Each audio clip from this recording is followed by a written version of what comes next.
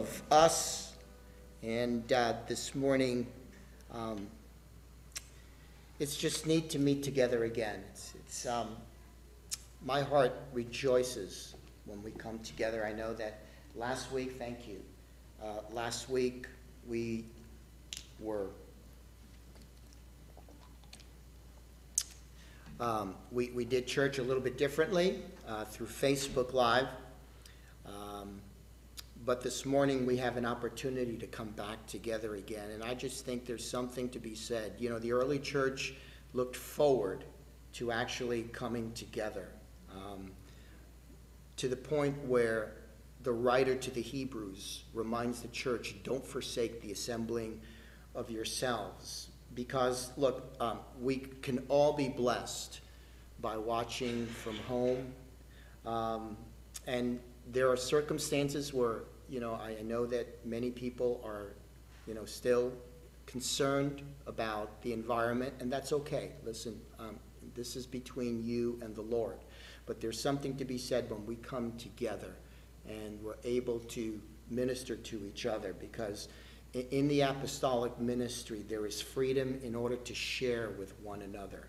And so the community of Jesus Christ comes and shares. We're not only coming to receive, we definitely need to receive. Listen, every time I come into the Lord's house, I'm receiving. I'm receiving from the Lord. I'm receiving from you, what you have, you know, to offer in a prophetic word, you know, in prayer. I receive as well. And this is what the community of Jesus Christ is about, that we're actively participating with each other. So we can certainly be blessed by a stream, by a live stream, but there are just some things that you cannot gain from a stream and being, you know, physically separated. So I just wanted to share that with you. It is important that we remember the assembling of ourselves. Okay, this morning, as we're speaking about the fivefold ministry of the church, we've been on this topic for a while. And I wanted to point something out this morning as we speak about specifically the teaching ministry, the teachers, the apostles, the prophets, the teachers, the pastors, the evangelists. We've spoken about the covering of an apostolic ministry, the freedom that is afforded in releasing the giftings.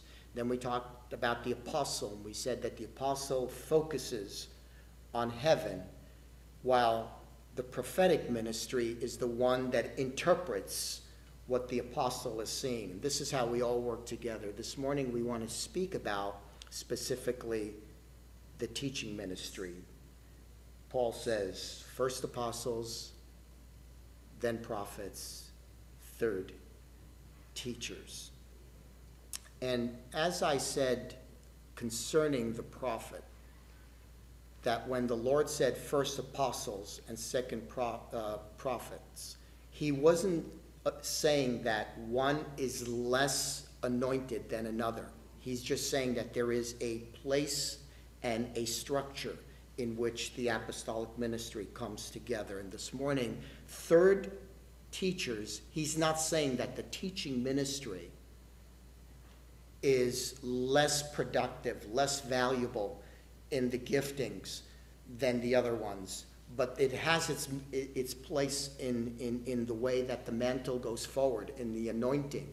And when we take one anointing out of context from the other anointings, and we just generalize that one anointing and specifically emphasize actually that one anointing, what happens is we create an environment that is not conducive to the actual flow of the Holy Spirit freely. And so this morning, as we teach about the teaching ministry, I just want to bring that out to us, that we're not just looking at an anointing that is greater than another anointing, but it has its place. And when it has its place, it is profitable and it edifies the church of Jesus Christ. And so I want you this morning to turn with you to Luke chapter 9. Turn with your Bibles, if you have it, to Luke chapter 9. We're going to read a few passages here in the beginning to establish a foundational point in which we can base this morning the Word of God. Luke chapter 9, verses 1 and 2. Luke chapter 9, verses 1 and 2.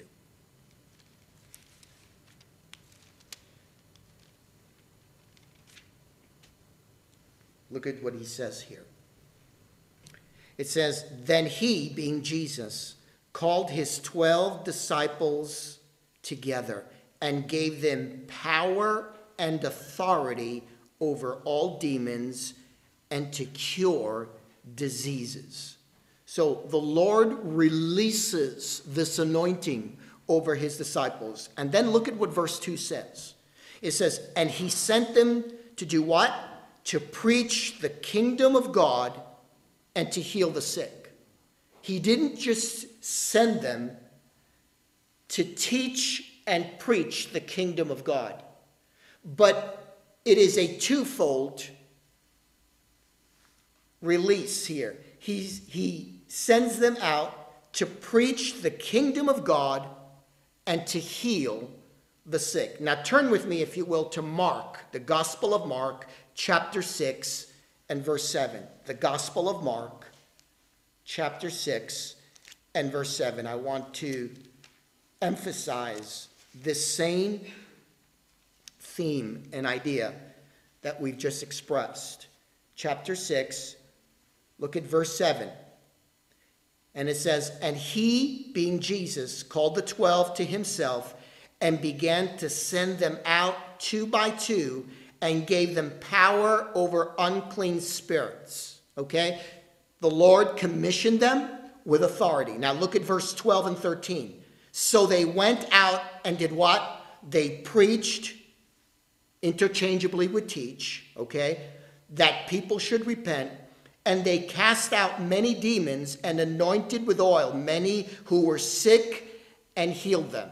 What did they do? Jesus commissioned them to go out. They went out, they taught the kingdom of God, what the kingdom of God was like, what the kingdom of God said, how the kingdom of God was established, and then they revealed the kingdom of God by the works and the miracles that followed up after their teaching. And now I want you to turn with me to the Gospel of Matthew. The Gospel of Matthew, chapter 10. Matthew chapter 10, verses 5 through 8. Matthew chapter 10.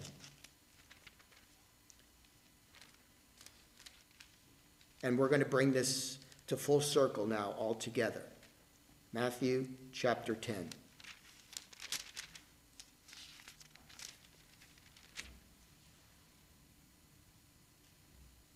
Beginning with verse 5. "These 12 Jesus sent out and commanded them, saying, 'Do not go into the way of the Gentiles and not enter a city of the Samaritans, but go rather to the lost sheep of the house of Israel.'" Look at this, verse 7. "And as you go, preach," teach, okay, "saying the kingdom of heaven is at hand. Heal the sick, cleanse the lepers, raise the dead, cast out demons. Freely you have received, freely give out." Freely you have received, freely give out. Go out, preach and teach the kingdom of God. Talk about what the kingdom of God is like. Bring the power of the kingdom of God then into reality and begin to heal the sick. Cast out the demons. Everything that is contrary to the kingdom of God that you have just taught, that you've just preached about, that you've just brought out, that you're explaining out to the people. Now show them, give them a visual sign of what the kingdom is about, so that the kingdom of God has been set into active motion, into a demonstration of what it is like. Listen, teaching without active demonstration of power reveals a kingdom in theory without the confirmation or the affirmation of truth. Let me repeat it. Teaching without the active demonstration of power reveals a kingdom in theory without affirmation or confirmation of truth. Listen, the one thing that the children know, and many of us know that have gone, to school, and we've sat in a classroom, we've sat in colleges, we've sat in lecture halls, is that when the education department presents something, the teacher presents something to the students, it's more than just, receiving information. It's that we receive the information and we're able to take it and put it into practice. Somebody say amen. So this is the way it is with the kingdom of God.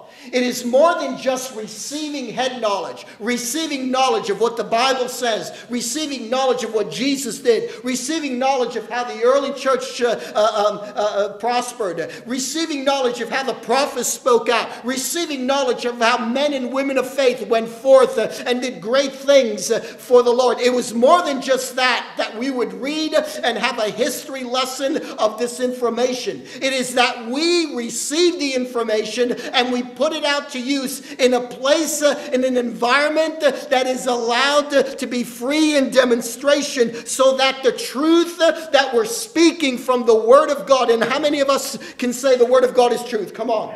The Word of God is truth. Come on, say it with me. The Word of God is truth. The Word of God is truth. Hallelujah. The Word of God is absolute truth. But if all we're doing is speaking out the Word of God without the revelation or the confirmation of what the Word of God is saying, there is no confirmation to what we're talking about. It can only be a lecture or a history lesson for the hearer to understand.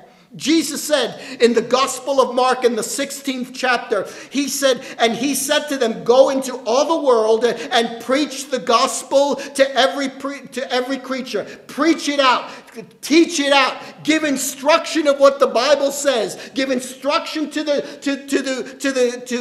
validity of the scriptures. And then he goes on to say, and these signs will follow those who believe. In my name, they will cast out demons. They will speak in new tongues. And you know what Jesus was saying here? He's saying, go out and teach. Go out and preach. But if you really believe what you're teaching and you're preaching, these signs will follow. You will see manifestations of the Holy Spirit break out around you. We're living in a church culture that has very good teaching. We have tremendous men and women that are able to bring out the Word of God. But unless the Word of God is followed up with signs and wonders, it is a theory. It is something that is unproven to the person that is receiving the Word of God. How many of us know that the Word of God is active? Come on, say the Word of God is active. The Word of God is powerful. The Word of God is living. So when the Word of God comes out and begins to manifest itself, it's more than just a spoken word. It is the activity that takes place. Heaven comes to earth and begins to release out what is taking place in heaven. The teaching anointing within the fivefold mantle over the church is an active and necessary gifting given for the purpose of instruction in helping the body of Christ to mature in truth. We need to mature in this. But in the Gospels, it is always accompanied with a demonstration of its truth and power. In other words, the supernatural power that followed the teaching validated the truth. How did they know? How did people know that they were listening to the gospel, that were listening to the message of the cross, that were listening to what these disciples were telling them? How did they know that it was truth in comparison to all the other religions, all the other things, all the other worship acts that were taking place in the culture around them? They saw the signs and wonders. They saw that what the disciples were teaching and what they were preaching was actually something that was that was true and something that they were able to participate in. We have tremendous teachers in the body of Christ that have a unique gifting to break down Scripture and bring in clarity of the Word of God into practical applications. We have men and women that have this gifting, this insight into taking the Word of God and just to present it like it's something that is just so easily understood.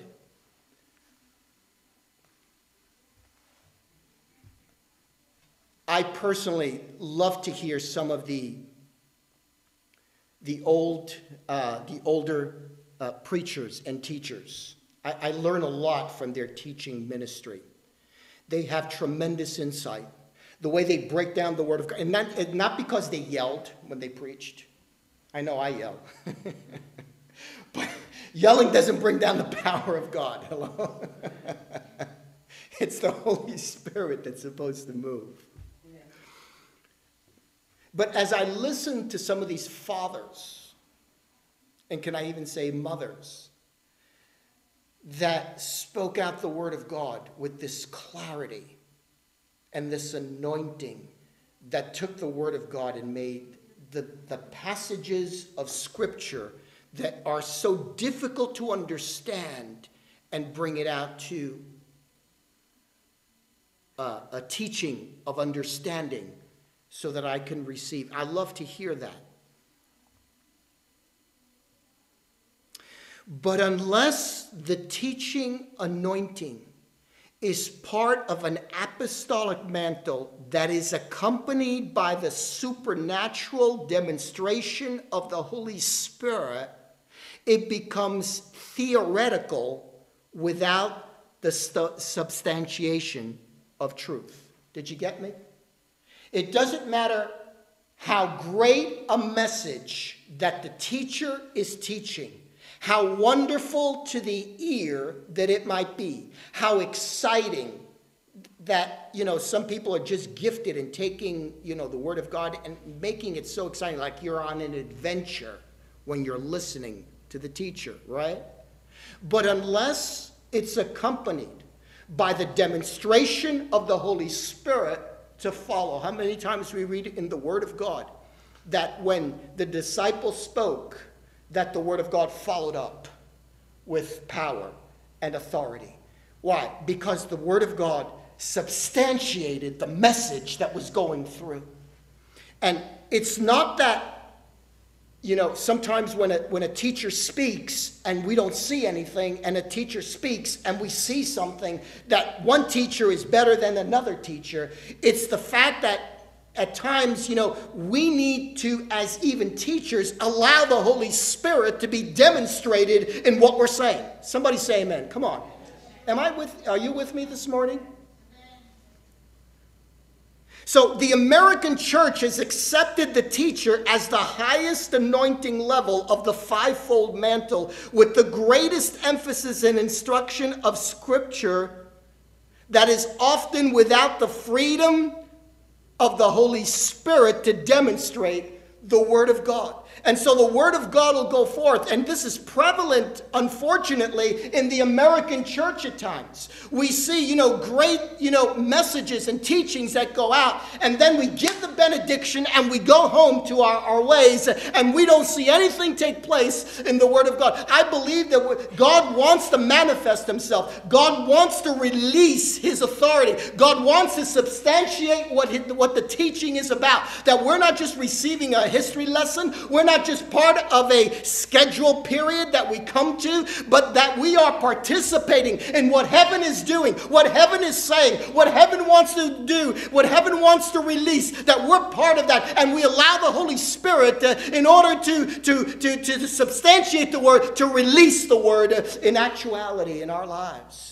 Listen, the current church culture has a high value for the security that we feel when we are able to prove what we have devoted our life to. And sometimes, we listen to the teaching, only because we're afraid to be wrong. Come on. Are you with me? Did I make myself clear on that? We listen to the teaching because we're afraid to be wrong. So as long as we listen to the teaching, the teaching is telling us that, this is right. Because, in the teaching, there is this, this laid out argument of what the Scripture says, how the Scripture is interpreted. And we want to make sure that we do this on a long-term basis because we want to make sure that we're not wrong along the way. We've built stadiums of teaching ministries with great enthusiasm and gifted insights into the Scripture, but without the fivefold anointing to support the teaching and manifest the power of heaven, we teach a kingdom we cannot prove. Did you get that? With all the teaching, with all the fanciness, with all the insights of the Word of God. When I love to, when I study the Word, to try to get the background of what the author was saying in that portion. So when I study the Word, I keep a Greek dictionary and a Hebrew dictionary next to me to try to bring the words alive. And then I go back and I just try to study the culture of that time when it was done, so that I can get a feel of what's going on. And as a teacher, you can understand that you want to grasp as much as you possibly can from what the scriptures are saying, so that we can get that portion of insight. But if all we're doing is bringing this education into our teaching, and there is no manifestation of what we're teaching, we cannot prove one thing of what the scriptures are saying. And I know that, we are in, we've been raised in an environment where, we say, well, we receive the scriptures by faith. Absolutely. Absolutely. Without faith, it's impossible to please God, the Word of God says. We need the faith. But we need to take that faith and put it into action and allow the Holy Spirit to bring the Word of God into reality. Not because God needs to prove himself, but in the Word of God, it reveals that we need to prove the Word of God. And so as what does the Bible say? It says to prove every spirit. We prove the Word of God as it's coming into our life. How do we do it? Not because we doubt it. We prove it by taking what the Word of God is saying, what the teaching has been brought out, and we put it into practice in our daily lives. The Western culture church often chooses teachers based on their ability to argue the scriptures to logical conclusions, right? We don't want to have a message and then at the end of the message saying, oh, I don't really know, what this really means. You take it, you figure it out. Could you imagine? Could you imagine, going to school, guys, and your teacher presents an argument, and then, or teaching, and then at the end of the classroom period, the teacher says, I don't really know if this is true or not, so you take it and, you prove it. Right? But don't we do that sometimes with the Word of God?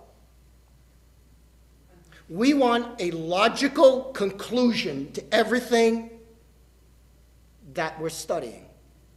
And so what makes the Word of God so infinite, so powerful, so mystical, is that there is nothing humanly logical about it.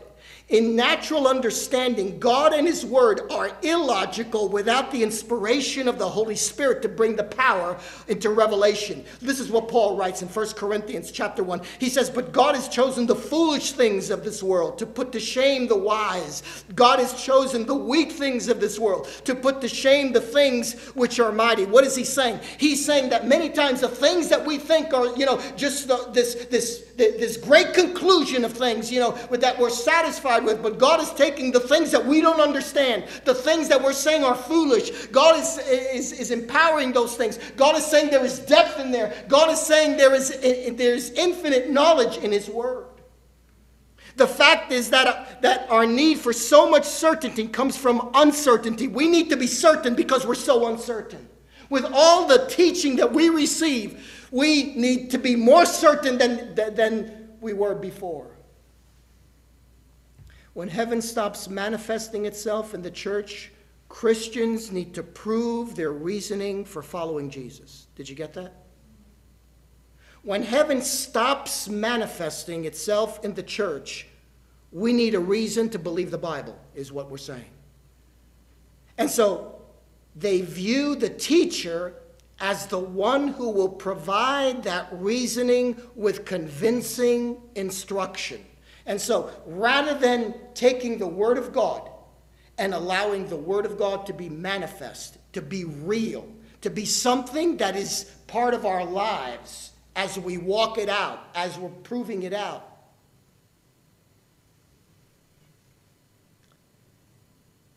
I was listening one time to a pastor saying that when he first got saved, he and his friend, when he first got saved, the first thing he did was he went to witness to his friend and brought him to Jesus. And there was so much fire to serve God inside of them that they thought they would do something absolutely impossible. They waited till 1 o'clock in the morning to break into a funeral home, and they began to pray over the dead, to raise the dead. He said, none of the dead came alive. He said, but what was important was the fact that we had this zeal inside of us to prove the Word of God in our life. And what happens is, in our culture, we hear the Word. Listen, we're living, especially in our generation, we're living in an environment where, you can get the Word of God in any which way. In yesterday's generation, you had to physically be somewhere to get the Word, in teaching. But today you can turn on your iPhone, your laptop in a stream, or, on TV, they've got all sorts of, programmings, Christian programmings to get it. And we're getting all of this teaching.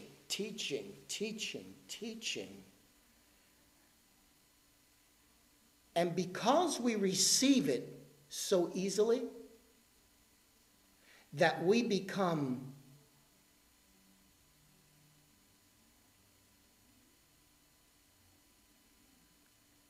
rely on somebody or some ministry to feed us so that we don't have to go out and do it ourselves. Are you with me, church?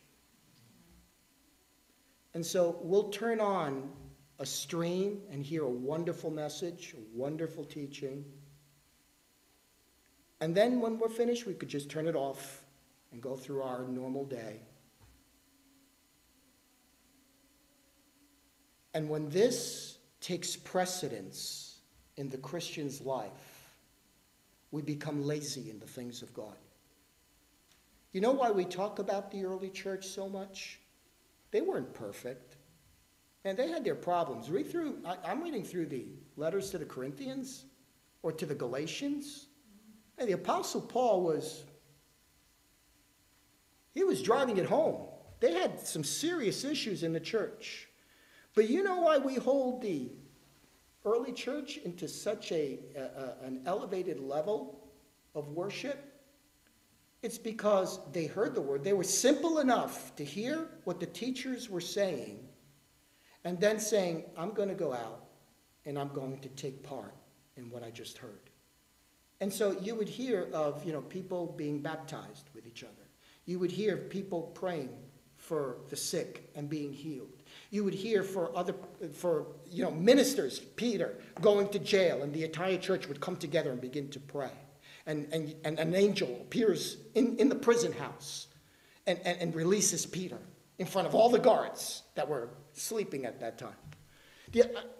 Why? Because it was more about being a participant. And so the teaching ministry is important in the fivefold ministry, not because we're holding it into such a high level, and this is where we are, and this is what we need to do. We need to learn more. We need to do more. We need to be able to, get better teaching, or greater teaching, or, I wonder what this sermon is going to be like, or that teaching is going to be like. Instead of saying, I'm receiving something, and I need to put this into practice. When the power of the gospel is replaced by arguments, everyone should be concerned.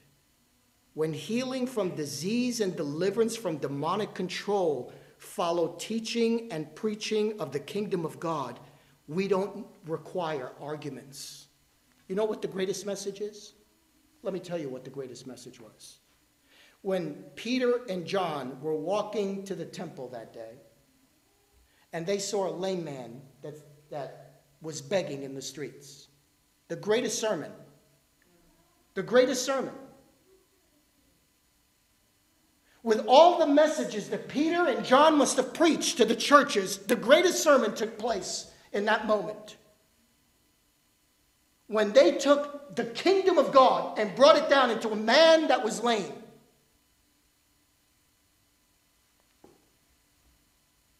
Teaching requires the demonstration.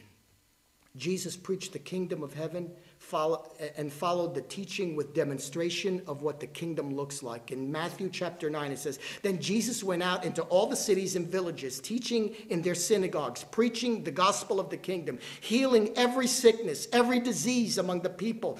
I love what pastor and author Bill Johnson says. He says, Jesus is perfect theology. Jesus is perfect theology. You know what the problem is with our theology so often? It's marred. And can I say it? At times it's even corrupt. But Jesus is perfect theology. Hey, if it was good for Jesus, it should be good for the church.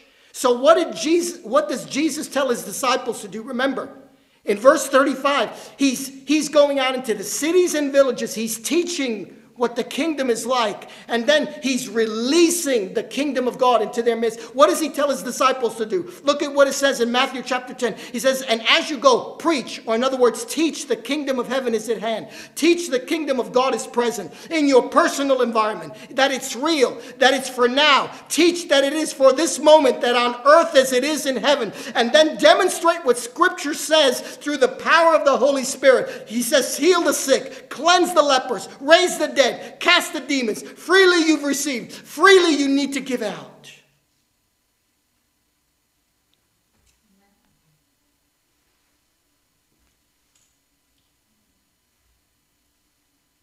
There's a lot of teaching today that sounds great. Wonderful themes. Themes that we can grow with and be edified with. But sometimes we keep those type of sermons that are uplifting for the church environment. And when we go out into the street, we're finding people that are broken, families that are broken, people that are broken in their health, people that are broken in their minds, and we're trying to give them sometimes, a teaching that has absolutely nothing to where they are in that moment. What the Lord is saying here is preach the kingdom of God, what God is saying, what heaven is saying, and then release it into their lives. When they don't understand anything else about your church, about the things that that you're saying in your spiritual dialogue, when they don't understand anything about that, and you tell them about the kingdom of God, then show them what the kingdom of God is about. A person with the touch of heaven is the full proof of who Jesus is in their life. You want to prove Jesus? Show them what heaven is like, allowing heaven to touch into their lives. We need teachers to operate under the unction of the Holy Spirit in their gifting and have the support of the fivefold anointing, and to release to them heaven and the truth that is spoken by the word of God through the teacher. When the church insists on having a logical culture, we demand a logical gospel, and we turn to teachers to create a logical understanding of Scripture. Because we want something that's logical, something we can understand, something we can control, something that we can say, this is real because my teacher said so.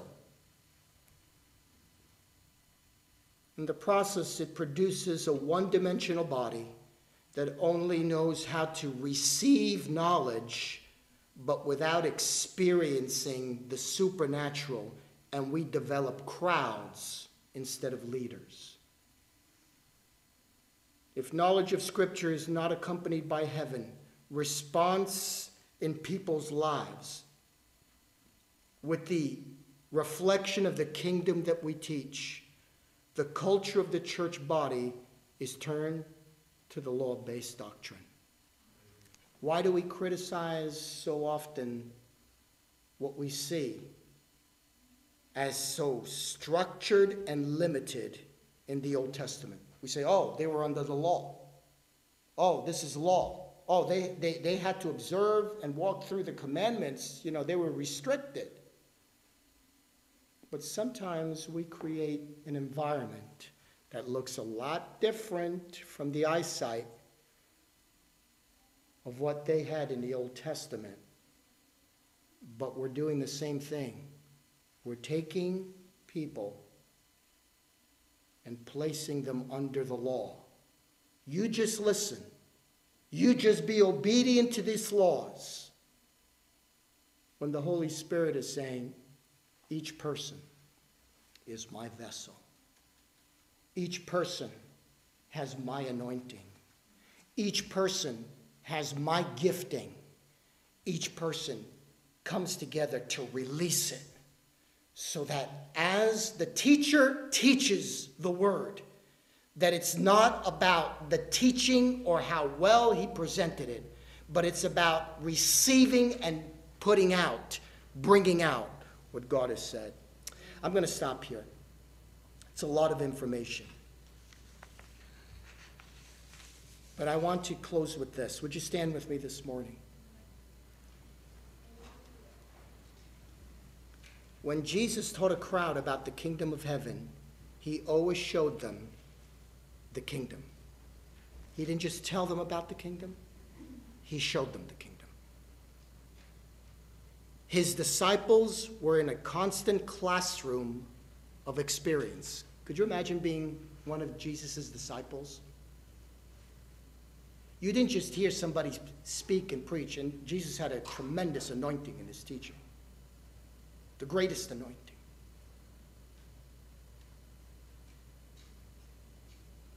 But as he spoke, he comes across blind Bartimaeus.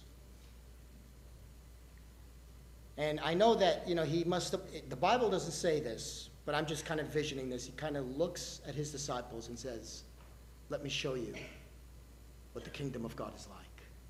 And he speaks into blind Bartimaeus. And Bartimaeus receives his sight.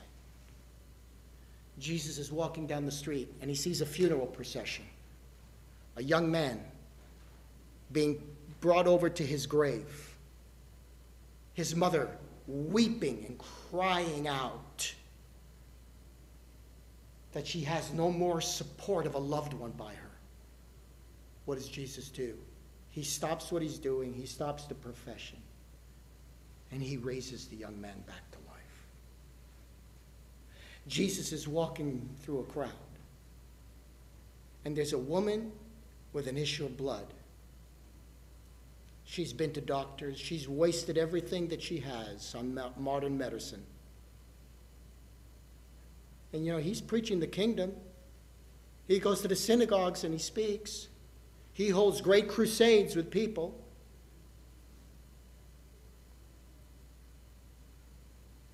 She reaches for the hem of his garment. Come on, we talked about this last week. When she touched that hem of his garment, the blue strand that was around there, she was reminded of all the promises that Jesus had for her life.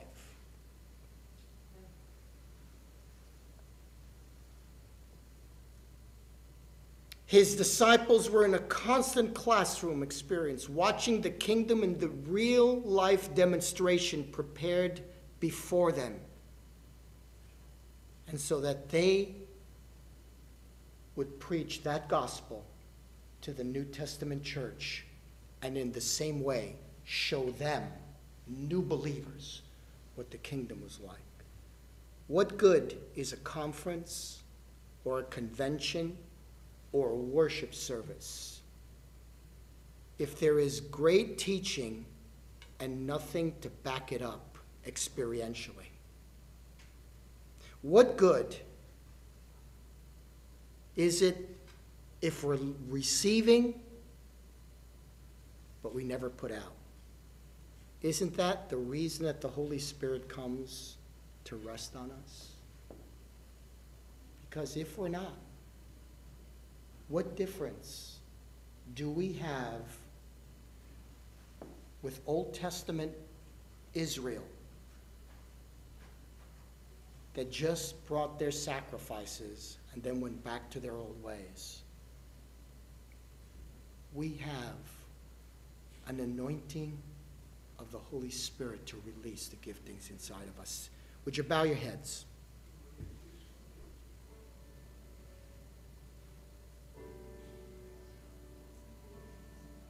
I pray that this morning we didn't just receive another teaching.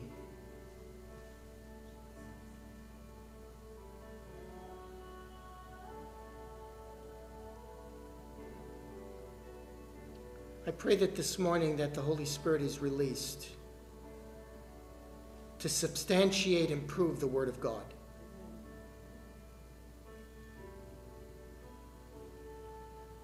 I pray that this morning that we're not just the people that are sitting back receiving,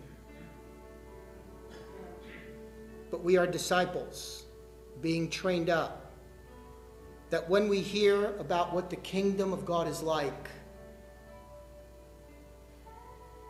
it's not a foreshadowing of when we get to heaven and then see it in reality. But it is an opportunity to take what Jesus has just told us and release it. So this morning, I know that may not be conducive to just, going around and praying for one another, but I'm just going to release you right now to allow the Word of God that just came out to have His effect on you and on someone else that the Holy Spirit is speaking to. If you feel that, you just want to go in the vicinity of someone and that the Lord has spoken to you about someone here, and you have a word of encouragement, a word of direction, that this morning we're just allowing the Holy Spirit to flow freely. If you heard something this morning that gripped your heart to the point in which you're saying, I don't want to be a spectator, I want to be a participant, I want to just release you to allow the kingdom of God to break out. In your anointing, maybe you have an apostolic anointing this morning and you need to step out in it. A prophetic anointing this morning, you need to step out in it. A teaching anointing this morning, step out in it. An evangelistic anointing this morning, step out of it. Step out into your anointing. Step out into faith. Allow the kingdom of God to be a reality and not a history show. Father, I release your people into the word that you spoke out this morning, that it will be the reality of the kingdom in practice.